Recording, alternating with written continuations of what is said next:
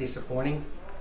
Yeah, really disappointing. I think you know, we're only a few weeks into the season and like a new story for us, a new chapter. But we're at home, and I think we all kind of feel like we're a lot better than that.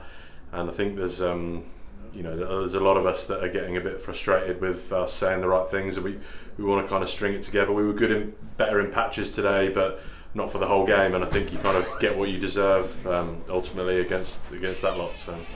Heads seemed to drop after the early try in the first half.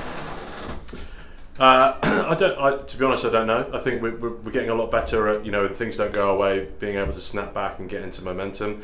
You know, mentioned earlier, you get what you deserve, and we weren't exiting properly, and you know, they're a quality outfit, aren't they? They're going to put pressure on you from wherever, so you need to be better at that. But I think, you know, we were ready to get in the fight, and because we weren't exiting properly, we just weren't in the right areas of the pitch, and you ended up defending for long periods. That's all really. As you said, the fight, the boys came back into the game.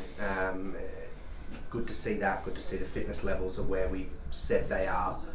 It's just icing those moments, isn't it? Definitely, yeah. I think, you know, we played the whole second half in our end of the pitch, and it's very difficult to score from there unless, you know, Tomo's going to get intercepts, you know, a few times a game. But I think, you know, we just need to be a bit smarter. We need to be a bit more efficient.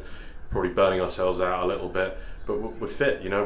We're fit, but you know, you can be as fit as you want if you need to play in the right areas. And as I say, we're utterly disappointed because we know we're better than that.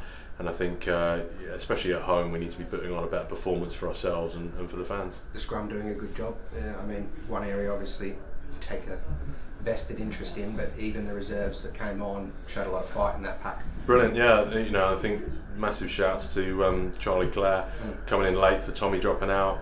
Neffy obviously gone really well as well, and Facundo. So you know, I think that's what Boris has built. You know, that ability for guys to come in and do a good job.